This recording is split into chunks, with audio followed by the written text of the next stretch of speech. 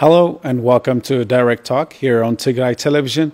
Today we're joined by Meressa Tsehaye, a seasoned political analyst here on the studio, and we'll be talking about Tigray's political future. Thank you very much for joining us here on Direct Talk. Thank you for having me. All right, moving on to my first question. Meressa, you've been a vocal member of the resistance since Abiy Ahmed's ascendance to power in 2018, and you are a seasoned political analyst and a member of Tigray's election commission. And that spearheaded the Tigray's election in 2020, just months ahead of the start of the conflict. I believe you are in an ideal position to articulate the demands of the resistance. How do you describe it to someone with limited knowledge of the ongoing conflict? Thank you. Today, Tigray has been waging, struggling against genocidal war since the coming of Abiy Ahmed. The coming of Abiy Ahmed to power is simply signals the resurrections of assimilationist politics in Ethiopia, and regional and international supporters that challenges the federal establishment, that challenges the 27 years of development, peace and stability. And at the moment of this political crisis, the Tigrayan people and its leadership were targeted, and the whole mobilization was against Tigray and its leadership. And Tigray was the first in its resistance against Abiy Ahmed. Tigray has a reason to oppose Abiy Ahmed's political establishment, as well as the Amhara expansionist political rhetoric and his regional international alliances. The reason was that Tigray has been the land of resistance, the land of civilization, resistance, sovereignty in the Ethiopian political framework. And Tigray has been sacrificing its martyrs for the right to self-determination, election, and development. And when the coming of Abiy Ahmed, he wants to establish a military types of military government and democratic government, and he wanted to reverse the constitutional order and the federal multinational systems. And the Tigray people were waging phased resistance. At the beginning, there was a legal and political resistance against Abiy Ahmed, and the people of Tigray were continuing their demonstrations, calling and requesting that the constitutional order should be respected, federalism should be respected, the right to self-determination of people's nations and nationalities should be respected, because this constitution is the only legal instrument that recognizes Tigray's self-determination right, as well as the other nations and nationalities, so that we can collectively together create democratic and stable Ethiopia. But this legal and political struggle was challenged by Abiy Ahmed and his supporters, and Tigray became a victim, and legal and political resistance was transformed into a genocidal war. The genocidal war was waged by Isaias Afwerki, the expansion Amhara elites, as well as Abiy Ahmed. But Tigray has a reason for the 2020 election. There are legal reasons, political reasons, and security reasons. The legal reason was clear.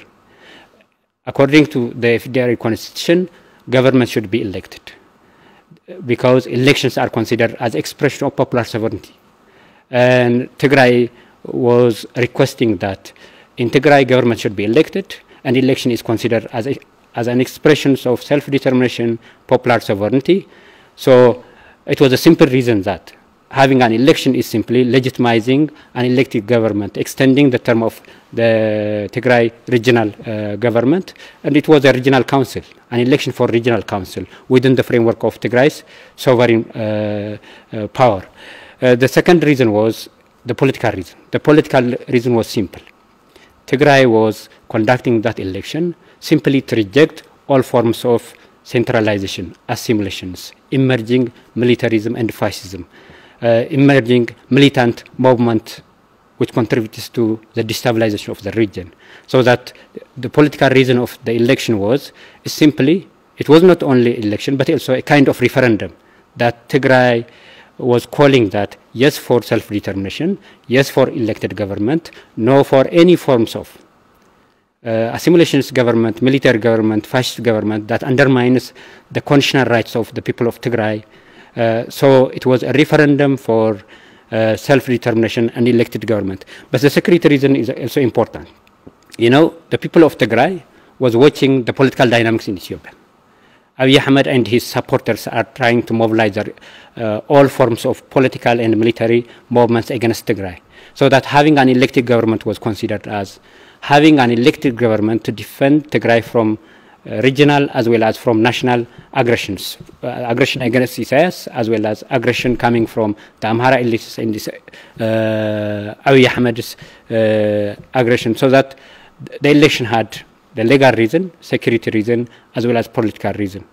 So it was a successful reason because of that election, Tigray has an elected government, and this elected government has led the anti-genocide war and mobilized the whole people of Tigray and its the political organizations in Tigray, so that the government is leading the anti-genocidal war that Tigray is facing today.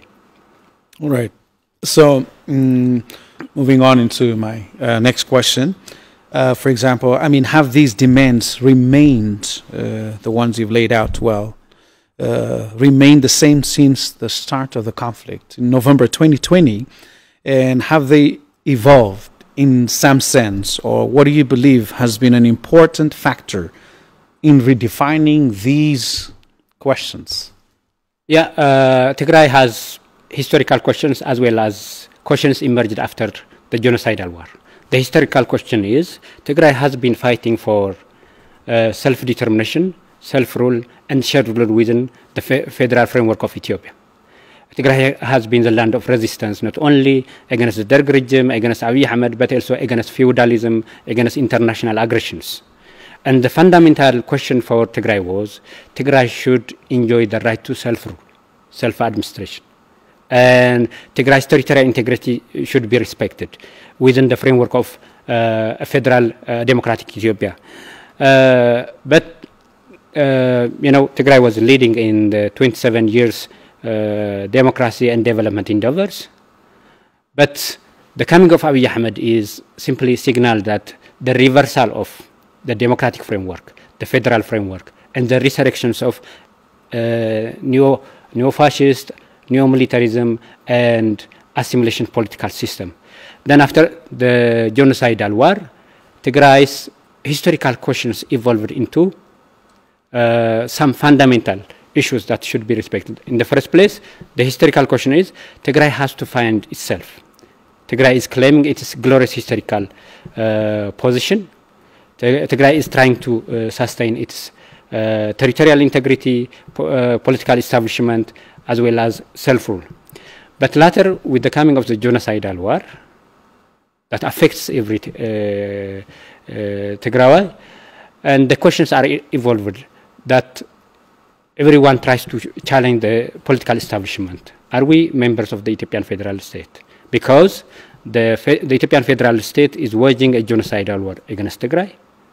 This is a new phenomenon, and this is denial and betrayal against the people of Tigray, because Ethiopia was leading this, the Abiy Ahmed is leading this genocidal war against its cultural and political heritage, against its sovereignty, because Abiy Ahmed has requested Isaias Afwerki to commit genocide against Tigray, and also he requested Farmajo and other regional and international supporters, so that it has transformed the questions, not only simply reclaiming its glorious past, not only simply enjoying self-determination rights, democracy, and development. The genocidal war is triggering a new issue that Tigray needs to be self-reliant. Tigray should have its own defense system. Tigray should maintain its territorial integrity. Tigray should not be as such sitting idle, so that to be represented by the Ethiopian government or the Ethiopian state. Now there are important questions emerging from the genocidal war. For example, the issue of blockage creates that Tigray needs a new framework of engaging with international community, for example, having a safe humanitarian corridor. The aggressions waged by the axis of evils, Isaias Afwerki, Amhara elites, and Abiy Ahmed, is demanding that Tigray should have a strong army so that it can withstand the encirclement and aggression.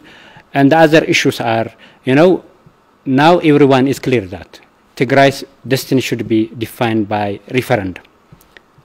So the whole resistance that the Tigrayans are waging this time is simply to create an environment conducive for the people of Tigray to decide on its future. That is through referendum. So the result of the referendum could be yes for statehood or remaining within the Ethiopian framework, but the people should say, they should have the right to say the vote of confidence on the current political establishment. That's why the questions, there are historical reasons that are resurrected themselves now. We were the home of civilization.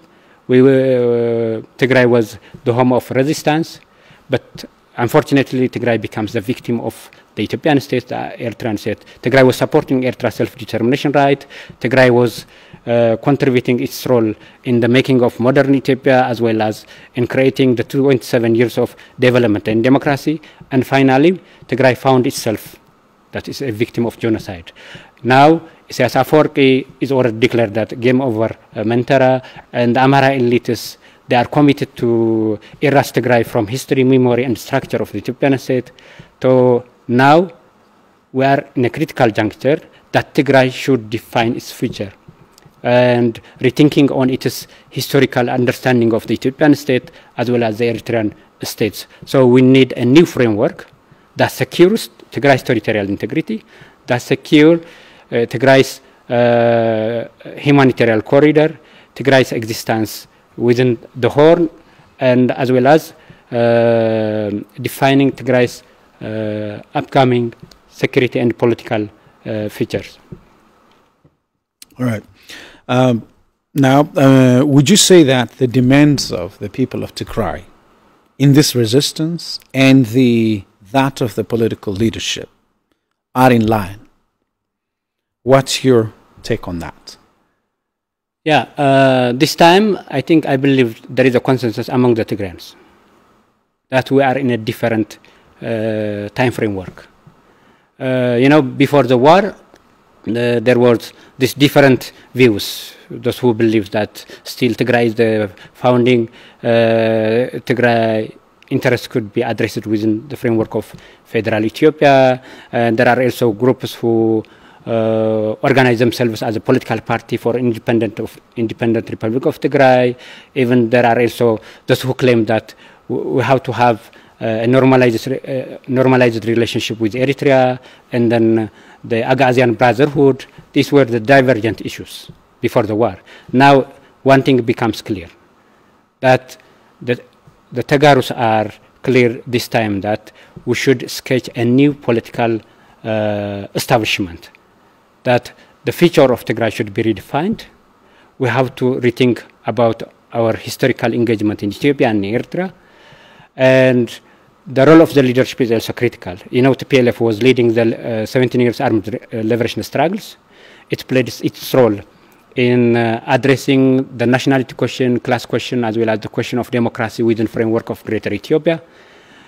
And now TPLF is also challenged by the failures of the nation building and state formation project in Ethiopia, and the coming of the assimilationist forces to undermine TPLF's contribution, to dehumanize and criminalize the Tigray's contribution in Ethiopia. And in this case, TPLF is also challenged that it needs rethinking on its political program as well as on its leadership on the future of Tigray.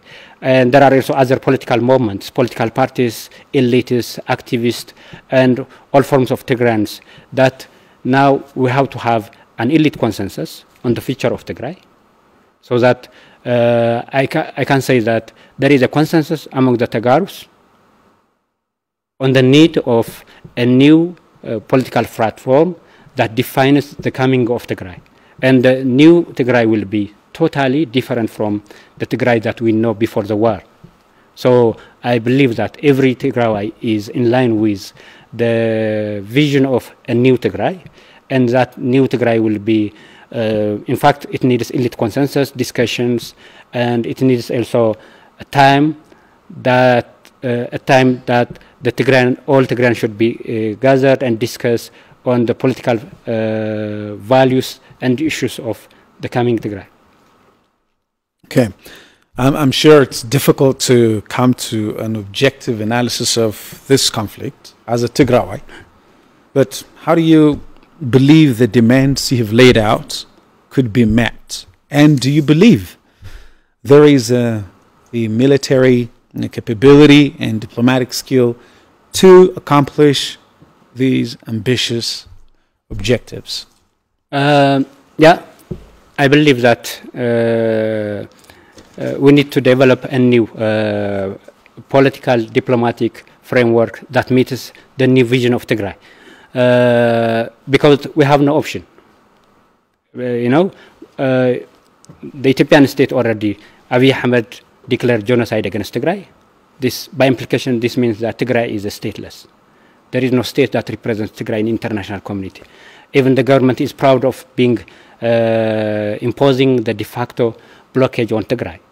So Tigray needs a new engagement, needs to develop a new policy. For example, Tigray is not a state this time. It's a region within Ethiopia, but the Ethiopian government fails to represent Tigray. Not only that, the Ethiopian government invites Eritrea and other forces to commit genocide against Tigray. So Tigray is a unique case in world politics. So what we need is Tigray should develop a new political framework. For example, Tigray needs active foreign policy engagement, recognizing that Ethiopia will not represent Tigray, recognizing that the international community is not up to the expectation to save Tigray from genocide as well as to save Tigray from the continuing blockage. So what we need is, we should not believe in Tigray is part of Ethiopia, Tigray is a region, because Tigray's issue becomes internationalized. Because of the genocide, Tigray's issue is so internationalized, and Tigray is above and beyond Eritrea and Ethiopia. So the Tigray government should think that there is a new, the need for the new political establishment, for example, new foreign policy establishment, a new military doctrine that defends Tigray from the incoming aggression, a new political form that convinces the international community that the Tigrayan people should exercise the right to self-determination through referendum. There needs active involvement of political parties, civic societies, and non-state actors to lobby international community to support Tigray's cause. So Tigray is in a different political landscape, so that it could be premature to say that Tigray has this diplomatic and political capacity, but there is no way out. There is no way out. Instead of there is no way out, but to have a full-fledged foreign policy framework, security framework, as well as clear political orientations on the destiny of Tigray. Thank you. And do you believe an independent Tigray is viable? Yeah, I believe Tigray is viable for statehood. I have 4 reasons. The first reason is a historical reason. Tigray is one of the oldest civilizations in the world, endowed with all civilization in its form. The only literate civilization. Tigray is the home of those religious sects, the 3: Judaism, Christian, and Muslim. Tigray has been defending its territorial integrity through a continuous armed resistance from international aggressions as well as internal oppression. So Tigray is the home of civilization. There are historical reasons for Tigray to be a state. You know, Tigray has been degenerating from the empire state of Aksum into a region in today's Ethiopia. Tigray was an empire state, one of the oldest civilization. Even during the time of Johannes Tigray, I can say Tigray was a nation state during the time of colonialism. So there are solid historical reasons that Tigray could be a state. The other one is Tigray has a huge experience of self-administration and self-rule. even during the time of war.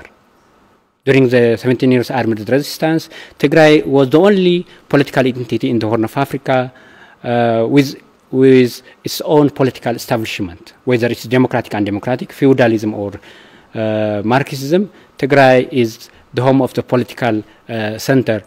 And Tigray is the only entity in the Horn of Africa that survives colonialism and other forms of political change. You know, the regions in Ethiopia were simply the creations of the Federal Democratic Republic Constitution. Eritrea was created by colonialism. And Tigray has been the only region that survives colonialism and post-colonial political dynamics. So Tigray has a historical reason and experience of self-administration and self-rule.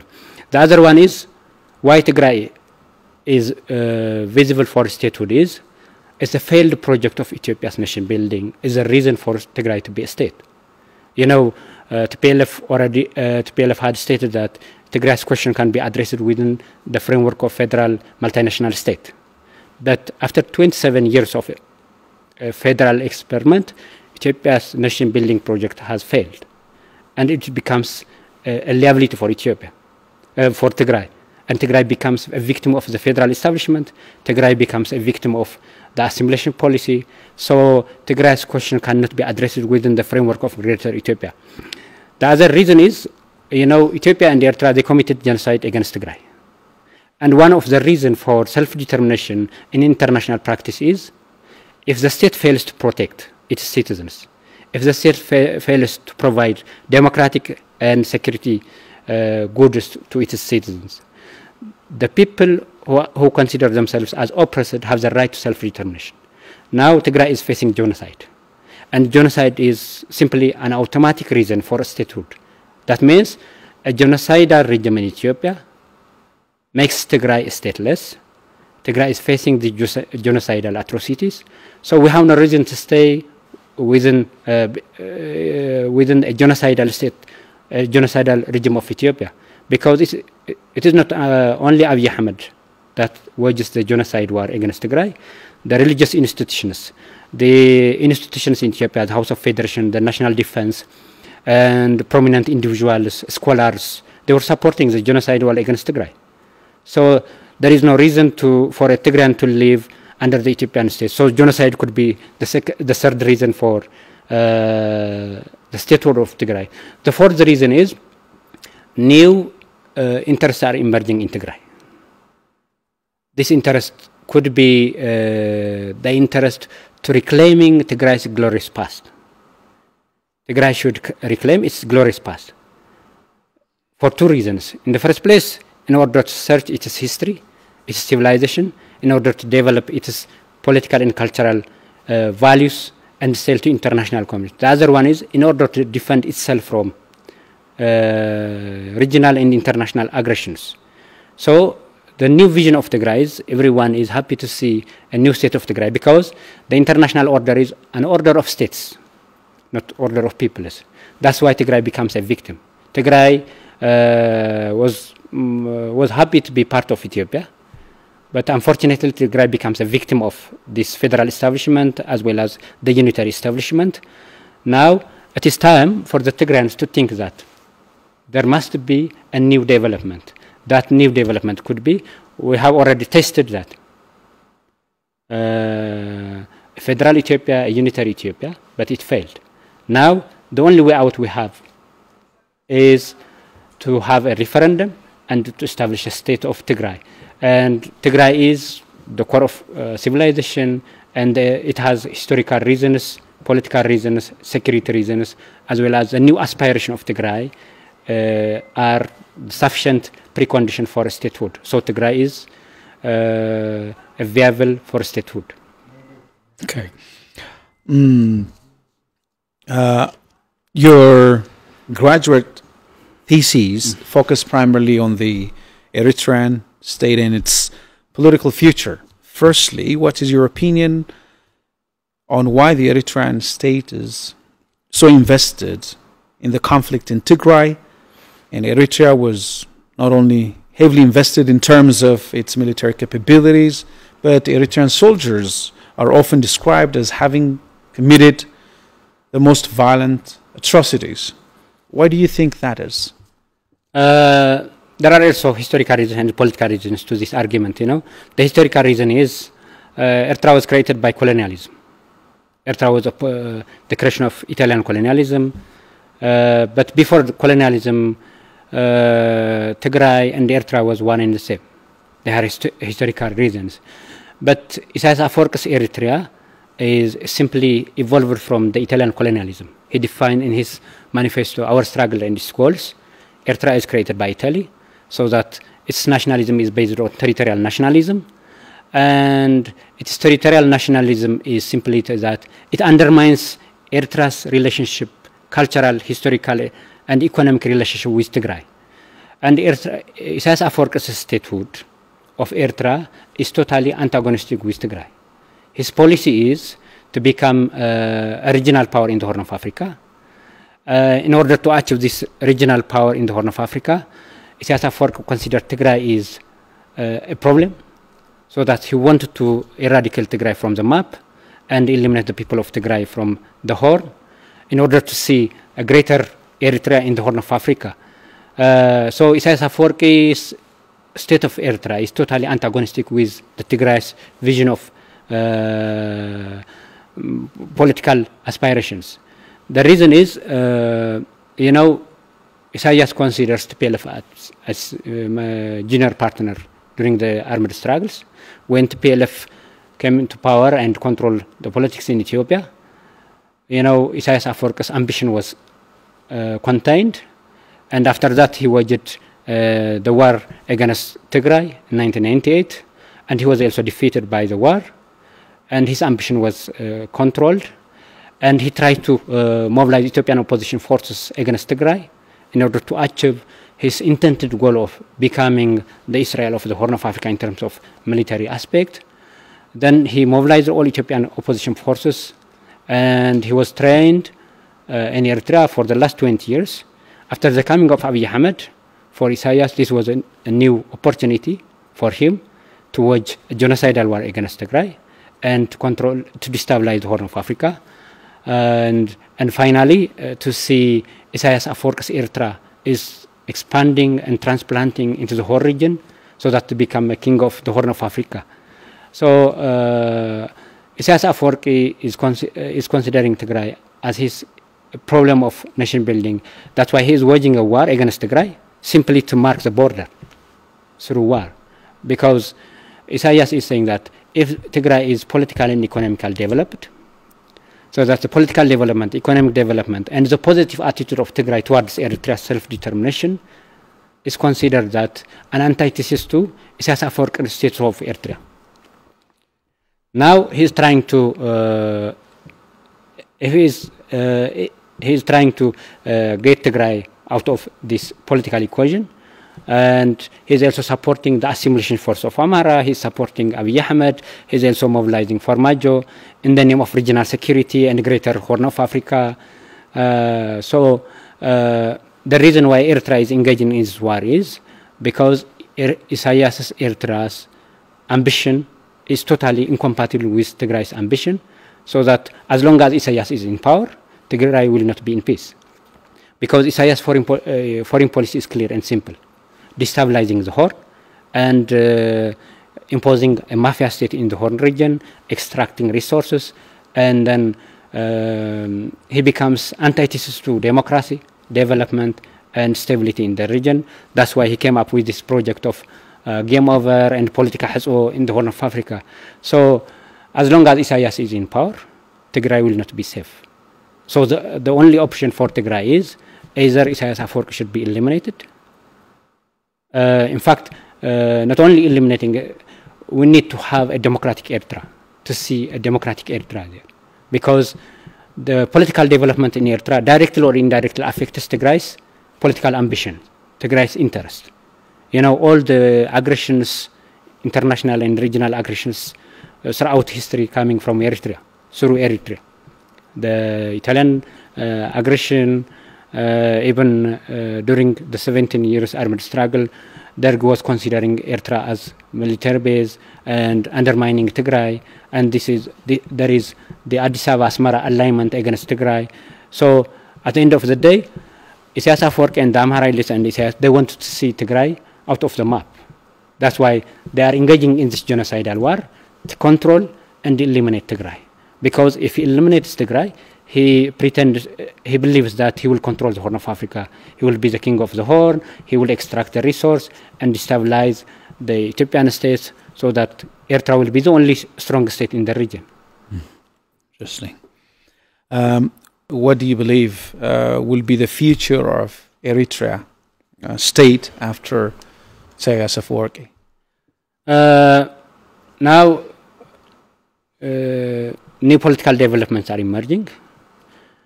Isaias is now recognized by international community, by everyone in the world that he's a destabilizer, a problem in the Horn of Africa. Not only a problem to Eritrea, he becomes a problem to the region and Ethiopia. And it's a problem to international security.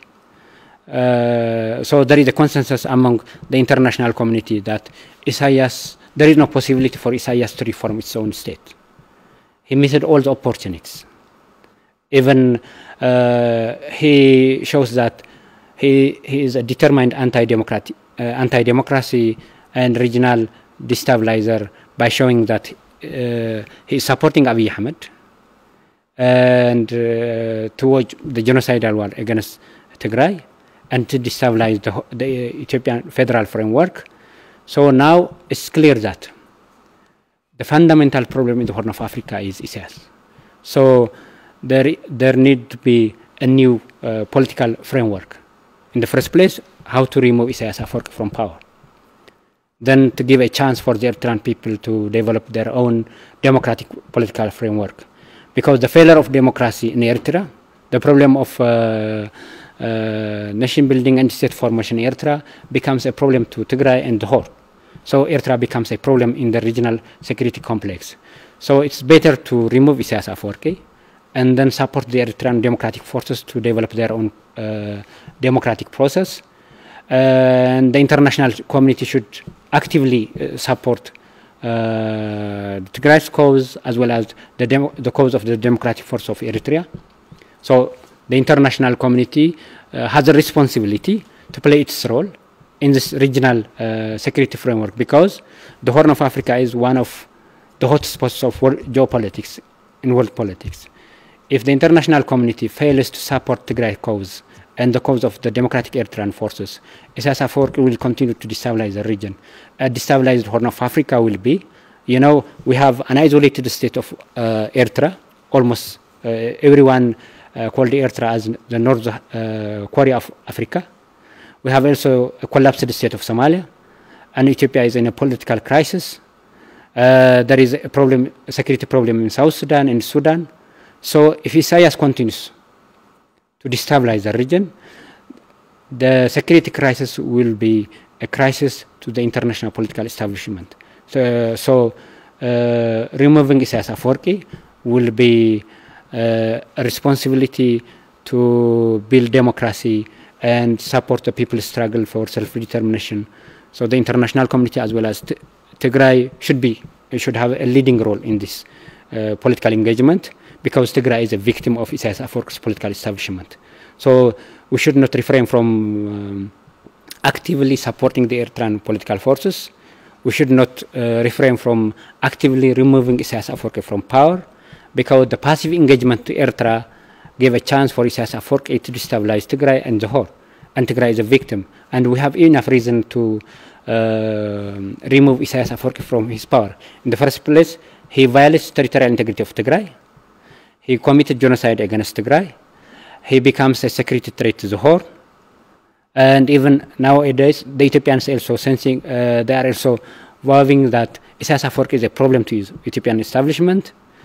And he is creating havoc, upheaval in the Horn of Africa, so that this political crisis will be creating a fertile ground for terrorists, anti-establishment forces in the Horn of Africa. So the fate of Eritrea will be, for me, Isaias should be removed. And the second phase should be supporting the Eritrean democratic forces, so that to establish a democratic government in Eritrea. And that government should not be a problem to Tigray's political ambition. We should be stressed in our engagement towards Eritrea. We should not refrain from actively engaging in Eritrea's political establishment. You know, Eritrea for me is an internal issue to Tigray. As Isaias Afwerki said that the Ethiopian issue is an internal issue to Eritrea. Now it becomes clear that the issue, Tigray is an internal issue to Eritrea, and Eritrea is also an internal issue for Tigray. Therefore, we have to actively engage in Eritrea to support the democratic transition, and then we should also find international and regional supporters for that. Finally, what will be the way out for Tigray from this highly complicated situation in the region?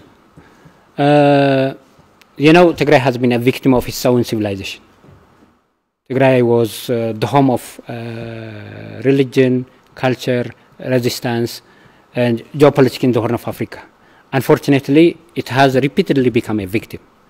Now, the way out could be, in the first place, the defeating the genocidal regimes as well as stopping the genocidal war against Tigray will be the priority. Defeating the genocidal regimes of Abiy Ahmed in Isaias Afwerki and the expansion of Amhara, and stopping the genocide. The other way out could be Tigray should claim itself that it should be one of the political and security center in the Horn of Africa. Tigray claim itself to be one of the military and political center in the Horn order. The other one is Tigray should avoid isolation and peripheral role engagement in the Horn of Africa, believing that Tigray is a region, is part of the Ethiopia's territorial integrity. Now, because of the genocidal war, Tigray's issue is beyond Ethiopia. It's beyond Eritrea. It become an international agenda. So we should not sit idle that Tigray is a region, so we have to deal our problems through Abiy Ahmed's foreign policy. This should not be a solution. We should develop active foreign policy that fits Tigray's existing problem. The other one is active engagement in the Red Sea politics. Active engagement in the Red Sea politics means Isaias Afwerki becomes a problem not only to Tigray but also to the neighboring and support powers. So Tigray should devise an active engagement in the Red Sea. You know, the Red Sea becomes a security threat to Tigray. The Red Sea is part of Eritrea, it's obvious, but the political problem in Eritrea is directly or indirectly affecting Tigray's political existence. The other one is active engagement in Eritrean politics is the other way out. As I have stated earlier, Eritrea is not as such far from Tigray's politics. It's part of, we should make it our internal issues, because the Eritreans, they made it, the Tigrayan issue is an internal issue. So Tigray also maximum utilization of geopolitical and geocultural environment. Tigray, I believe that Tigray is ideally important in this geopolitical framework. Tigray is a strategic transit to Eritrea as well as Ethiopia. You know, Ethiopia's strategy is towards the Red Sea. So if Ethiopia wants to have access to the Red Sea, it has to positively treat Tigray. So Tigray is on the strategic transit. Eritrea's geostrategical position is towards the south. You know, Tigray has this strategical depth. So Tigray should maximize its geopolitical position. Tigray is at the core of the geopolitical establishment. So it should actively engage in Eritrea, in Ethiopia, and the Horn. And it also develop strategic ambition. It has to develop a strategic ambition. That means Tigray has to mobilize the force of self-determination in the Horn of Africa. You know, today we are facing the coalitions of unitary political establishment, the coalition of fascists, the coalitions of genocidal regimes in the Horn. So Tigray has to search for self-determination forces so that it can challenge the upcoming Greater Ethiopia, Greater Eritrea, or Greater Somali Mentara, so that the self-determination forces will be forces for democratic transition, forces that would support the struggle against militarism, fascism, and genocidal one. Thank you very much, Meressa Tsehaye, for talking to us and for your time, for your analysis. Hope to talk to you on another issue. Thank you very much again. Thank you. That's it from us here on Hard Talk. Thank you very much for watching. Until we see you next time, take care.